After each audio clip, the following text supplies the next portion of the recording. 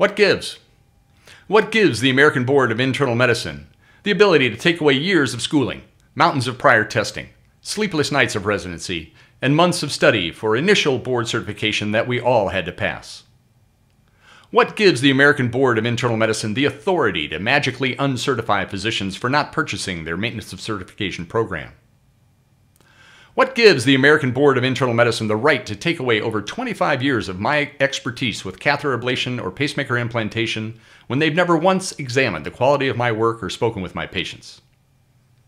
What gives the American Board of Internal Medicine the right to tell insurance companies and hospitals when my board certification expires so those companies can suddenly refuse to make payments or revoke my hospital privileges claiming my skills as a physician have expired?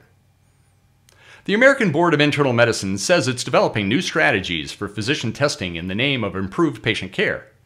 But what gives for those physicians it is decertified and are now jobless?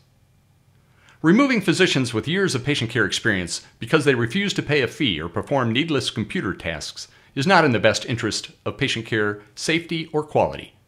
So what gives?